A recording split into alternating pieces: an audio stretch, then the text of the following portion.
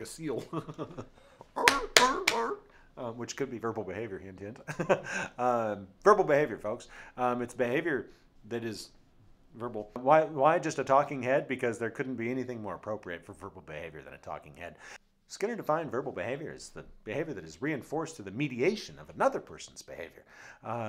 So your words and your actions and have an effect on other people's behavior, often through words and actions, and maybe translate that into actual actions.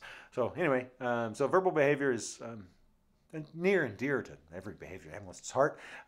It's not super confusing. It's just simply the application of all the other behavioral principles to all other non-verbal or non-language principles to language. Applying them to it's not challenging at all, I promise.